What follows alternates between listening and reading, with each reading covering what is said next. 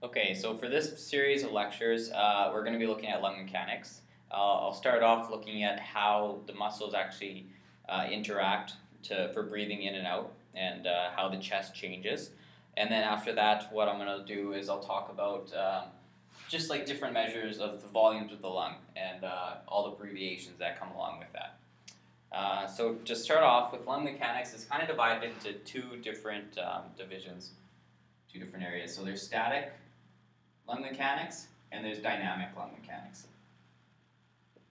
So with static lung mechanics, what you're looking at is you're kind of looking at how changes in the chest wall volume, changes in pressure, muscle contraction, and how those all interplay to basically determine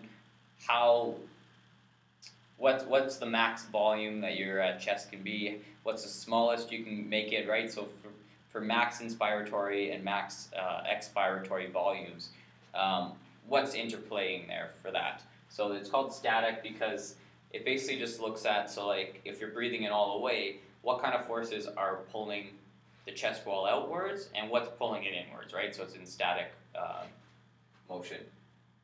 For dynamic, what you're looking at is more the airflow. So it's kind of determined by the strength that the muscles can contract, the resistance of the airflow. So as you increase the speed of the air, it ends up being more turbulent, right? So that creates resistance. You can change the diameter of the airway.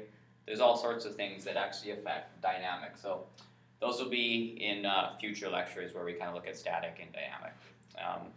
So for now, let's look at how the chest actually changes to change the volume of the lungs. So basically, you can change all three dimensions. There's the vertical, there's an anterior, posterior, and then there's the lateral positions, right? So the vertical will be the diaphragm contracting, which increases the length of the chest. So that's the diaphragm.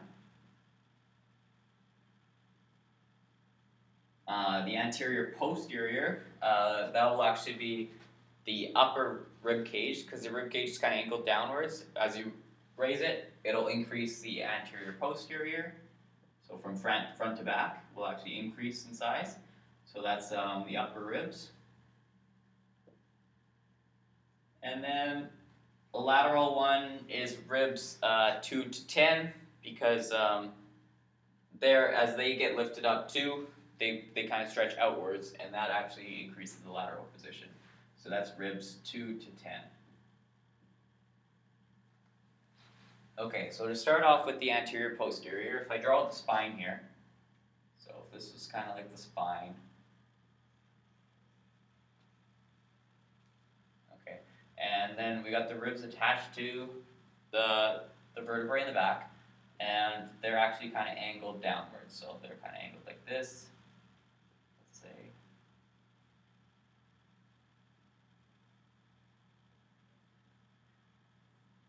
I'll draw like 4 of them. How about it? And then this is the sternum here.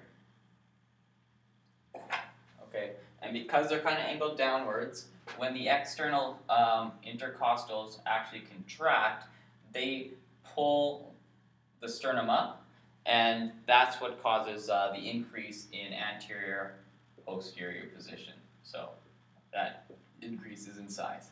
And so that effect, because it's just a lever like this, is called the water pump handle.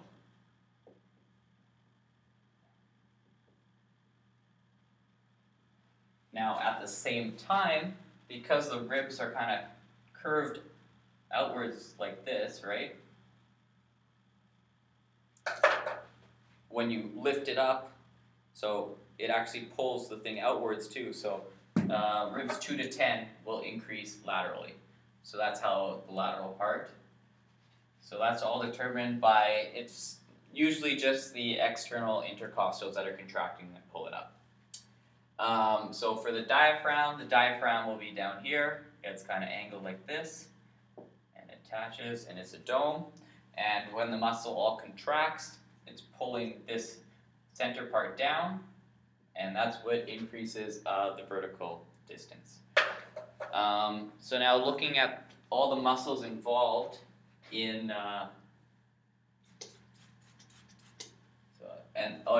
and so the lateral position is called the water bucket handle. Okay, so now, so I'll start off by talking about inspiration. So with inspiration, you basically have the diaphragm. It contracts.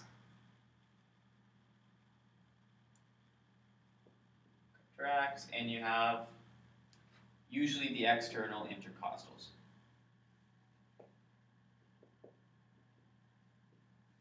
So just with normal breathing, you have those. So this is for the vertical, and this is for anterior, posterior, and the lateral. So that's just for general breathing. On exertion, what you'll have is you'll actually have the scalene muscles and the sternocleidomastoid muscles.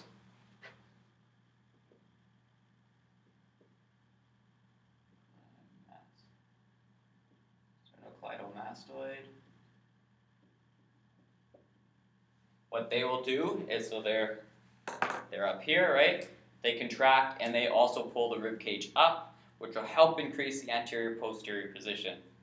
And so they contract during exertion. And then what you can also have is, with really high exertion, is you can have the airways open up. So that would be smooth muscles in the larynx, the pharynx, and the nasal passages. So that's what happens with inspiration. With expiration, what you have is, it's normally just passive, actually, for expiration.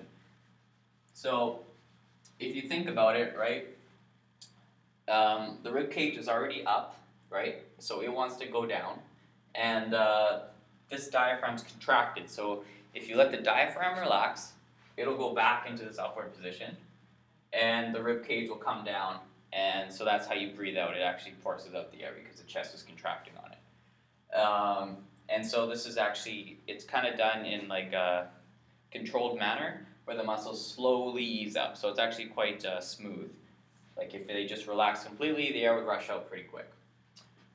If you do need to breathe out faster on exertion, you can contract. You have the intercostals, the inner intercostals, and they're actually running the other direction, like this. They contract and they can breathe it out quickly. So you got the internal intercostals. And then you also have, if you got to breathe quickly and you want this diaphragm to raise up fast, you can have your abdominal muscles here. They can contract inwards, right? That increases the pressure, so the pressure goes up, which pushes up. So you can have your abdominal muscles contract too. So that's how you breathe in and breathing out. You might wonder, why are the external intercostals kind of like running this way? They're running this way, and the internals are running that way. So if you think, if the externals are running this way, right, along, and they have to, when they contract, they want to shorten up. So what they're going to do is they're going to want to slide this way, so that pulls the rib cage up. So as it goes, it pulls it up. If you think running the other way, if you pull it like this, you can't pull the rib cage together, right? So as it contracts, it kind of pulls it inwards and pulls it down. And so that's why the internals pull it inward. I don't know if that really makes sense, but it's kind of how I understand it. Okay, so moving on to the actual, all the abbreviations. So if you look here, what I got drawn here is I basically got drawn, you got the normal breath, so this is breathing in, breathing out, breathing in, breathing out. And then you take a deep breath in, deep breath out, and then back to normal. And so basically, when you're normally breathing, you have what it's called is the tidal volume. So that's the tidal volume, breathing in and out, and it's the measure between the resting expiratory volume and the resting inspiratory volume. So you're actually breathing pretty shallowly. There's not that much breath. Now, from the tidal volume, if you take a deep breath in all the way up to the max, 100%, that's the inspiratory reserve volume, okay? So if you take a deep breath in, if you breathe all your air out, the expiratory reserve volume is the volume below the tidal volume. And if you breathe all the way out, you'll still have, I don't know, maybe like 20% of air left in the lungs because you can't get it all out. And that part that you can't ever get out is your residual volume. So if you let your lungs kind of like relax when you're breathing in and out, if you let them relax completely, what you'll get is it'll drop down to the resting respiratory volume. Because remember, normally when we're breathing, we're not actually using any muscles to breathe out.